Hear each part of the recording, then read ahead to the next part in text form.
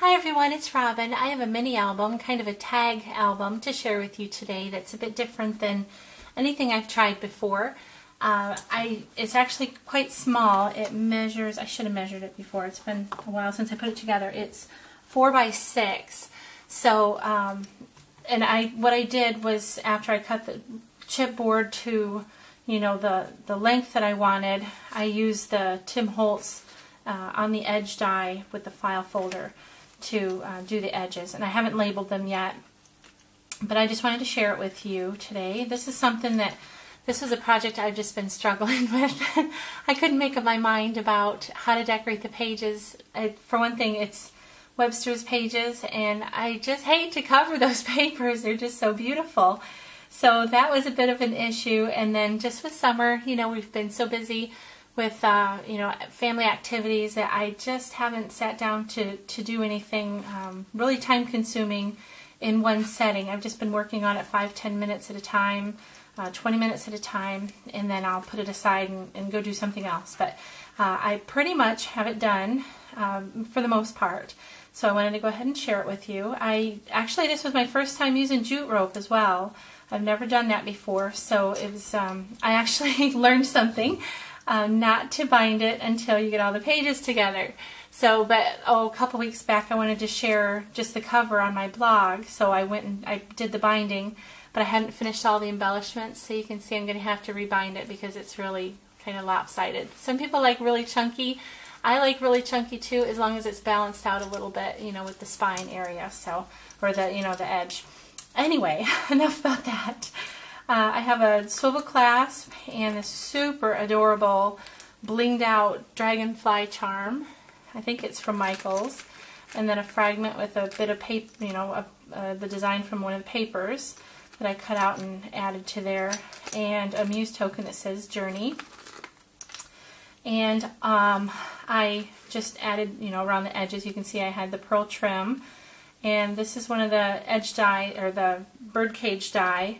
And I glossy accented the bird behind there.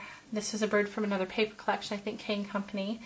And then I had some flourishes, some swirls. And these are those resin or ceramic flowers from Michael's that I've added here. And then one of those wedding section brads. All I did was add the distress embossing powder, and I have no idea what color. You guys would know better than me. I just added that on there and then sprayed it with glimmer mist. So that's the cover and just some other flowers on here. Okay, on this page, again, like I said, I was really struggling with covering up these gorgeous papers, so I added an acetate pocket, and then I cut it with my craft knife with this flourish here. So this is actually, the flourish is attached to the acetate, and then I just attached it around the edges here. And then I have plenty of tags in here. It's all Webster's pages. So this was my first full Webster's pages album, so I was really having a good time, but like I said, struggling with covering up the papers. This is from a different collection than most of this. I think this is the Garden Gala. But I just added a Tattered Angels butterfly that I inked, glimmer misted, added some gold too, and stickles, and then bent the edges of a bead cap and put a half pearl in the center. This is a Stampin' Up! Sizzlet, and I just added stickles to that as well. This page, just some trim, Martha Stewart butterfly punch, and then a flower here.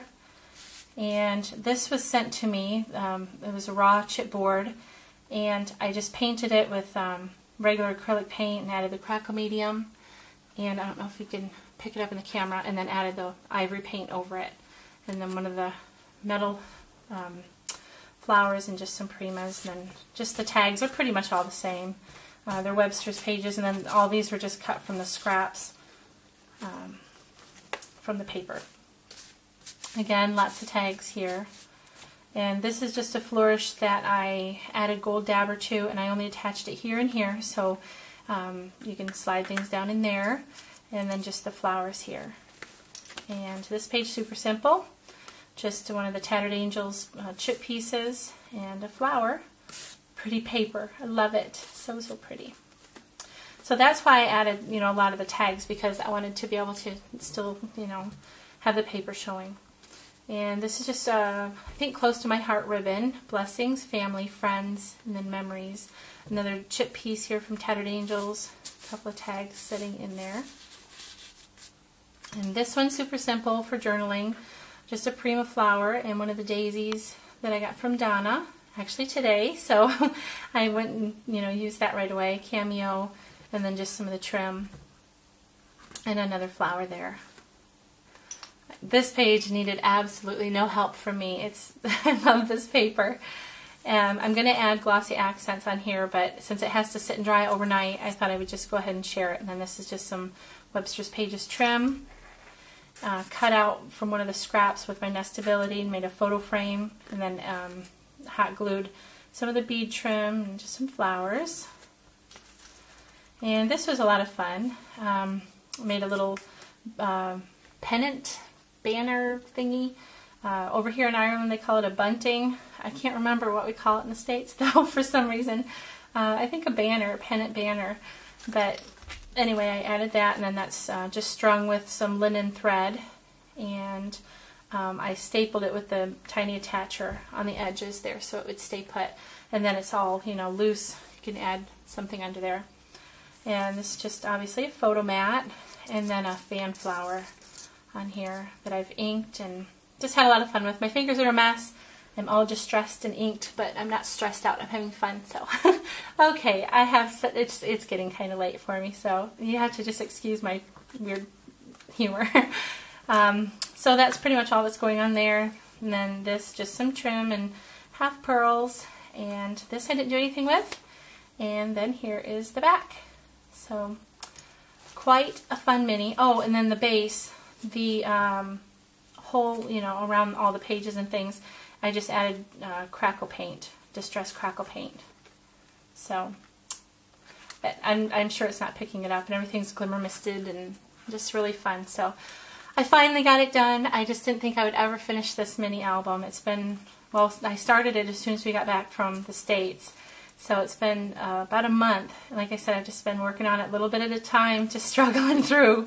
But I'm glad it's done, and I did have a lot of fun making it when I wasn't struggling. So anyway, I hope that you've enjoyed seeing it. Thank you so much for watching. Have a great day. Bye-bye.